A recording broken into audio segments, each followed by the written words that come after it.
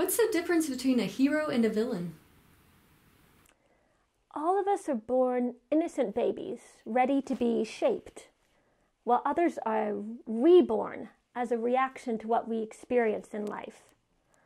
Some of us grow stronger, while others shrink in fear. It's in these lowest moments that we must make a choice. These important moments, we must forge a new path in our future. It's a choice to be good or a choice to be evil. If others follow, where will you lead them? To a better life or a life that's only better for you? That's how heroes are made. They are the ones that devote themselves to others, changing what is wrong and making things right. Being a hero isn't easy.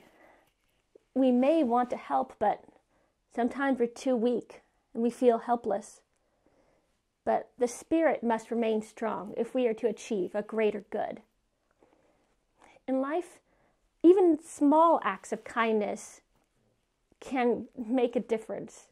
There doesn't need to be a meteor falling toward your planet for a hero to emerge.